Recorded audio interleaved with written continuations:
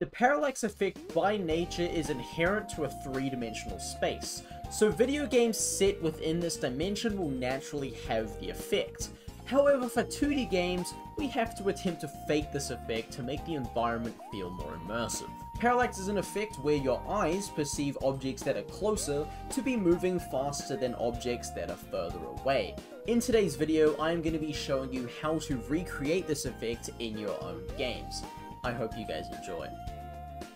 Okay, so we are inside of Unity, or your game engine of choice, and you have this really nice looking background, but you want it to have a little parallax, right? Because it looks good. You got it all set up, so it's all nice and layered.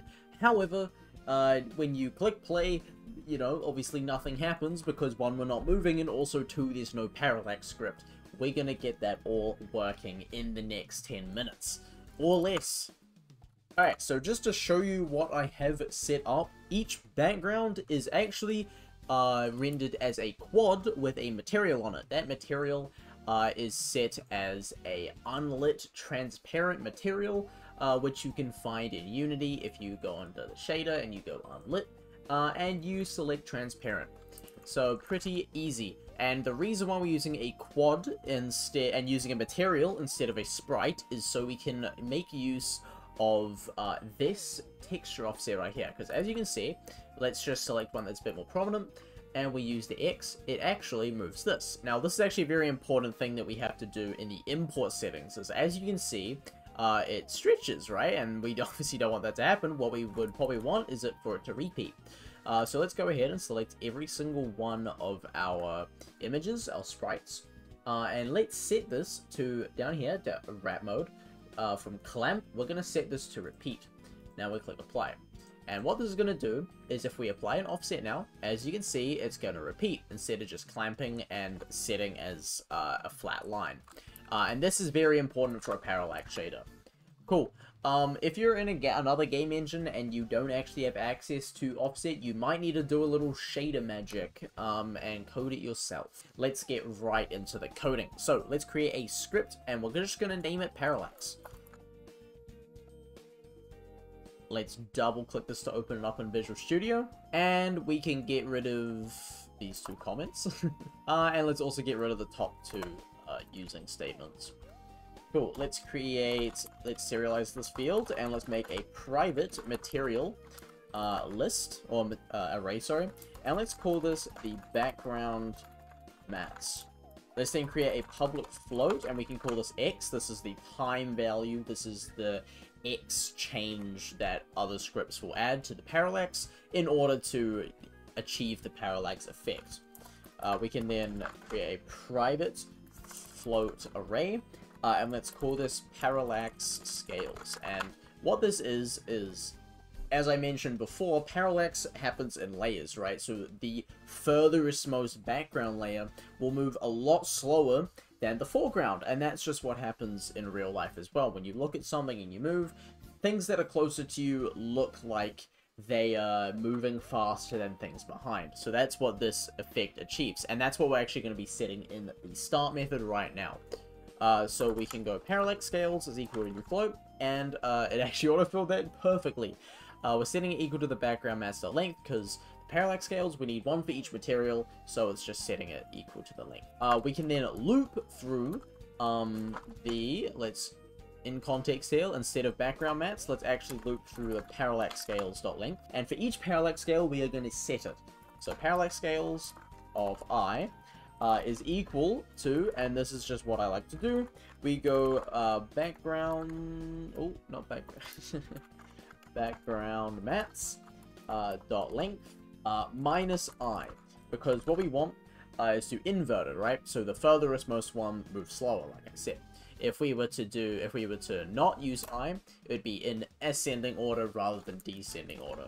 Awesome. Inside update, we want to apply the parallax to every single material. We are going to loop through all the parallax scales, and we're going to calculate a parallax value, calculate the texture offset as a vector 2, and then assign the offset to the material. Alright, let's create a float called parallax, and let's set it equal to our parallax scales multiplied by our X value. We can then come down and create a vector 2, and let's call this our background target pos. Let's say this equal to a new vector2. We can input our parallax, and instead of 0, just in case we have other offsets going on, let's set this as background maps of I dot text, I think it's main texture offset, yep, dot y. And now we can assign this, right? So background maps of I dot main texture offset is equal to our background target pos. And that should be how simple it is. Let's add this in. Awesome. So what we can do is we can create, I think I have 7 layers, if I am correct. Yes, I am correct. Let's go ahead and assign each material in the inspector. And let's click play. Nothing's going to happen. However, if we move our X value, as you can see, the ones ahead are actually moving a lot faster, sorry, than the ones behind. And this will probably be more prevalent if we go ahead and we create a public float for the speed. Because obviously we might want to change the speed, or instead of the speed, we can actually call this the scale, which probably makes a little bit more sense. So let's multiply this by our scale. And just for testing purposes, every frame, let's actually offset x plus equals to time dot delta time. Just so we can see the parallax effect in action. You will obviously change the x value in other scripts.